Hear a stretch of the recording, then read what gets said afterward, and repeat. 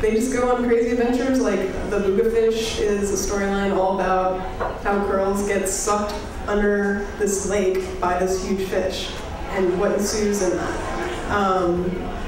And there's another storyline called The Printable Brain, and it's all about like if you have an idea and you want to just like make it now, you totally envision it in your brain. Well, what would happen if you had a printable brain? Ideas could just come out like crazy, and I want to invent that one day. So that's why I made the comic strip about how she invented that and how girls invented that. Then we also have a book called The Legettes, which I do with Joe Carabeo, and that's all about burlesque in the future, and the Legettes are trying to save the universe from a human holocaust. And so basically, we only have issue 1 out right now, but it's amazing because like I saw this burlesque ad called The Pontani Sisters, and I just was immersed with the world of burlesque, and I was like, I want to do that. Oh wait, I don't want to take my clothes off in front of a whole bunch of people. So I figured, hey, like, let's make a comic book about that so I can live in the burlesque world and not have to, you know, take my clothes off. And I totally respect the girls that do. It's just that I personally don't think I can handle that. But I love burlesque, and I'm inspired by burlesque performers and circus performers and that type of stuff. And plus we merge that with sci-fi. And so Joe always likes to say that it is cabaret mixed with Joe. Cabaret mixed with Blade Runner. Blade Runner. So that was his like inspiration, and that's how he pitches it to people. So you know, I think that that's a pretty awesome mix of, and also it's great to like reference a movie like that, so people know what you're already talking about and they're already familiar with something. Whereas like if you're talking to somebody about the Legettes, they're like, what's the Legettes? So cabaret and Blade Runner equals Legettes. That's the best way to say that to somebody who doesn't know. And then we also have Kid Roxy and Black Magic Tales, and those are both sister books of each other with the same characters in it, but they're at different parts in their lives. In Kid Roxy, they're in 8th grade, and they're very innocent, and it's all about, you know, back to school, and there's these 2 twin sisters, and they are basically, you know, rivals now at their new school, because one of them got sucked into the popular group, and the other one is still kind of like, okay, I just basically lost my best friend's sister, and where do I go from here? And then we take those same characters, we put them in the Black Magic Tales years in advance, and they're career criminals. So what ensues from the innocence to the crime, and so basically we have those books going on at the same time. That's pretty fun too. So what inspires our storylines? Burlesque, animals, basically things that I'd want to draw, and sci-fi, and then just like the everyday life of like crime in 8th grade and school. And just kind of expand on it, I think that, you know, I think artists also kind of get inspiration from other artists. You know, I think we've been kind of talking so much about doing stories, but what about the artistic style? You know, I think I'm part of a comics creators collective in the DC area called the DC Conspiracy. And we get together about once a month, and we just kind of bring projects that we're working on. You know, we usually have a few drinks and just kind of chat about stories we're working on. Sometimes we look for, you know, collaborative efforts and things like that, and that's just a great place to kind of see what folks are working on and to get kind of inspired.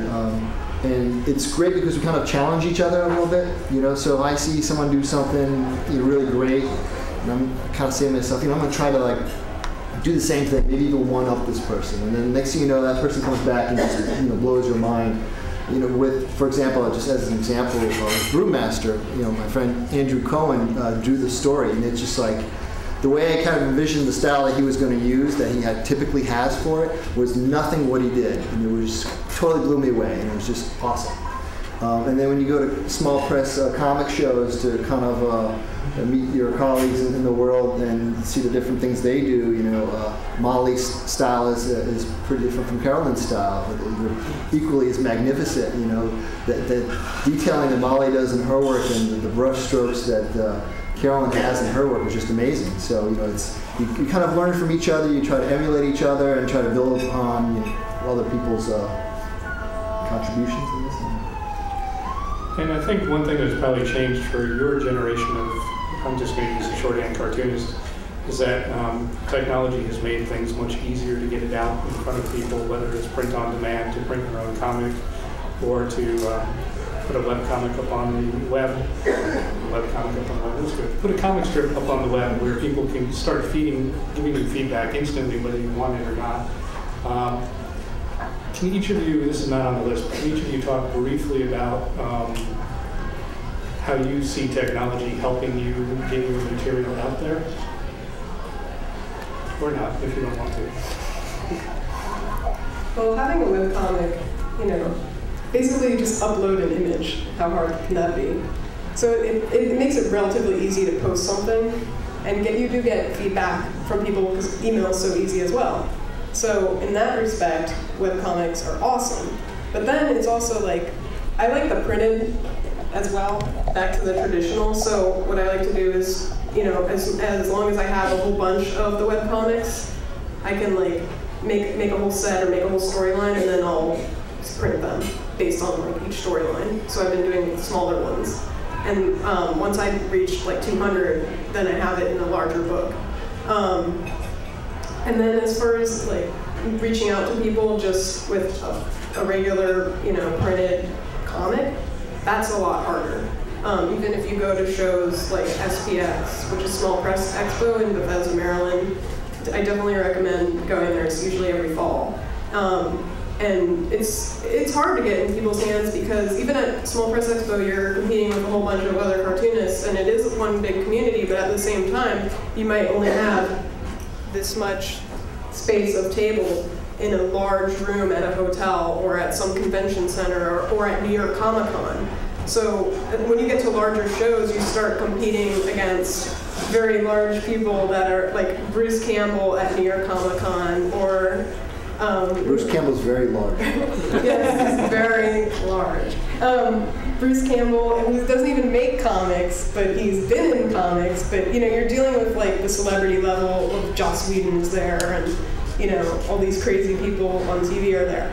So I definitely recommend like starting out at smaller shows and seeing how things go from there. But basically, you're still getting competition anywhere, and then on the internet, obviously, you're getting tons of competition from people that can just instantly click off your site after reading your comic in 10 seconds. So you have to hold their attention somehow. And gaining an audience I'd say it's probably easier with the web, and also anyone from any country, obviously, anyone with an internet connection can see your work rather than just having people that went to Small Press Expo seeing your work. Yeah, Beth, I agree. But the internet does allow you to have a place that somebody can always find you. If somebody is reminded of your work somehow, finds your book, they can go to your website and keep up with you if they wish to. And it just gives you a home base. And also, as you were saying, the print on demand technology now is how I've printed my compilation, and it allows people to get your stuff easier if you aren't at an expo show, or if they weren't able to find you behind the crowd where Bruce Campbell was, they can order your stuff online. So that's kind of how it's affected me. Typically what I use the web for currently is just for my blog, where I kind of post little snippets of books I'm working on, maybe a panel or two, just to kind of promote my book and kind of have it out there, let people kind of know I'm working on something. Facebook, social media, Facebook's worked very well for me. It kind of lets people know that I'm working on stuff, and you kind of get a following that way. I've kind of dabbled a little bit in web comics, and the reason for that is I think that's an emerging field. People are still trying to figure out, not only in comics, but whether it's newspapers or books or whatever, how to use this medium to reach people versus the more traditional ways. That said, I'm kind of very interested in exploring it and see where it kind of goes. Actually, one project I'm kicking off very soon is it's tentatively called District Comics, and it's going to be an anthology of stories related to the history of DC. And so it'll be a whole range of topics, and it can be anything from when the city was founded to something that's more current. and we'll be looking for submissions for stories for that. And the idea there is to have it, at least initially, exclusively on the web. That would be kind of a free resource. And one thing comic creators are always kind of thinking about is, okay, well, how can I make some money, or at least how can I cover my costs for this? Printing is expensive. You got to find a printer, it's got to be printed, it's got to be shipped, it's got to be stitched and trimmed and all that.